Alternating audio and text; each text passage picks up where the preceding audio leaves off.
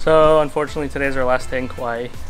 We are traveling to the Big Island. We're gonna go take about a 40-minute drive and fly over to the Big Island. Woohoo! This by far was my favorite island, I would have to say.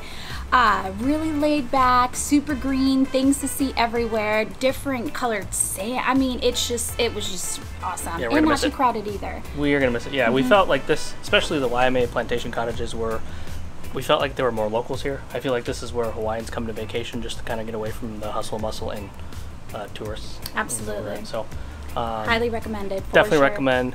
It's like probably a fraction of the cost of the Four Seasons, which we stayed at last week, and very relaxed. Good food. Shout out to Chicken and Barrel. Chicken in a Barrel. And Da Pizza. That's what we had. Breakfast, lunch, and dinner there. Like every day. And it was so awesome. Good variety. There's Mexican. There's all different smokes, pizzas, all different smoked meats and whatnot. So, and you start smelling it like right at like 9 o'clock in the morning to get started. Other than the flowers, you smell the pulled pork here, and then I think it's overall ice sweating. Yeah, it's a little warm, a little toasty. So we're gonna try and get in the water eventually, and I guess we'll see you on the Big Island. Wonderful. See you then.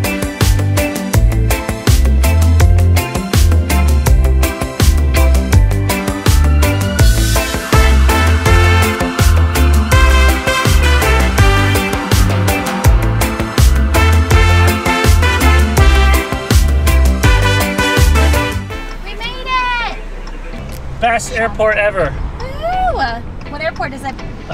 Kona. In 1,000 feet. Kona turn something. Right. We are in and out of the airport in 5 minutes.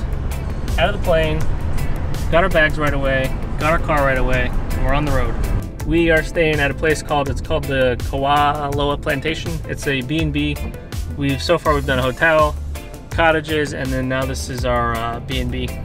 It got awesome reviews, so we'll see. It's up on the, seems like on the top of the island, and we're just probably going to take it easy tonight, do a whole lot of nothing, but then tomorrow we'll show you around the property and the area, and we're going to do a lot of fun stuff, including night diving or night snorkeling with manta rays, which will be fun.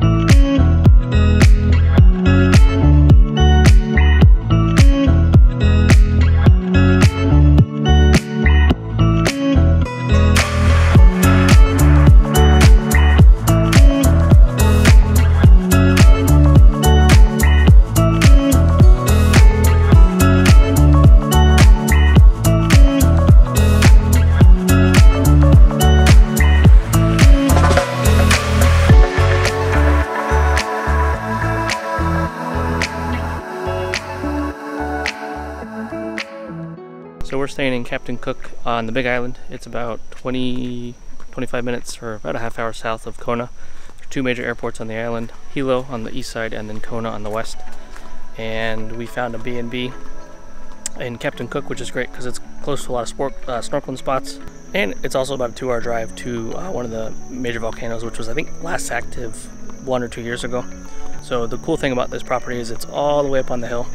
It's kind of hidden and tucked way back there. And there's about, I think, 6 bedrooms. We're staying in one of the mountain view rooms for the first 3 nights and then an ocean view room the 4th night. Our favorite part about the B&B is definitely the breakfast. The owner, Michael, and I think he owns it with his partner. They cook breakfast every morning, which is incredible. They have their own homemade coffee that they grow on the plantation. Today we had French toast with coconut syrup, a bunch of amazing fruits, dragon fruit, passion fruit, bananas everywhere. And then within 5-10 minutes of this location, there's a ton of great restaurants. We've already tried out a couple.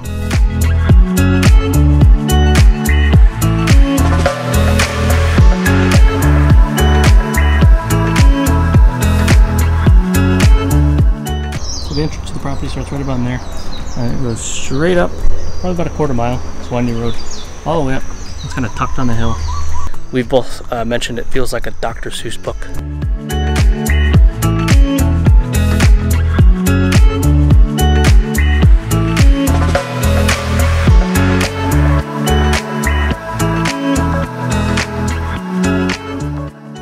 Okay, so going down was a lot easier. Now I'm making my way back up. Forgot to mention 2 other things I really like about the place. The geckos that join you for breakfast in the morning. Coming from Florida, we have a lot of lizards, but I don't see many geckos. I don't even know if they're native. And then at night, there's these tree frogs that basically sing the entire night. So it's like your own white noise machine.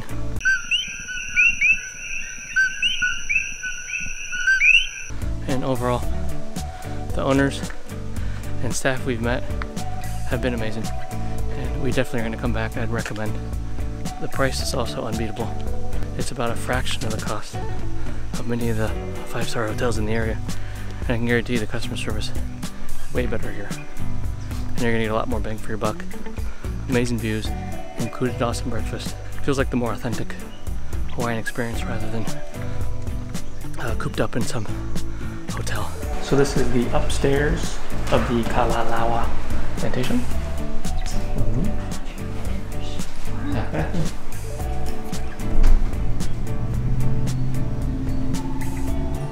Another ocean view room.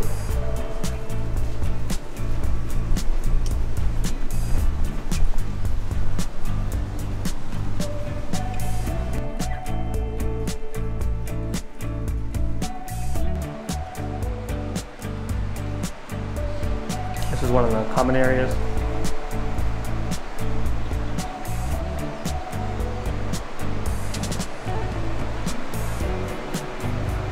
And I'll show you the kitchen.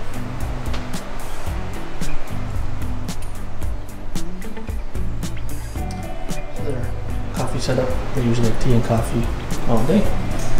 And in the morning they'll put their breakfast bed right there. There's a shared refrigerator, and then there's the main refrigerator they use for cooking. And this is their view.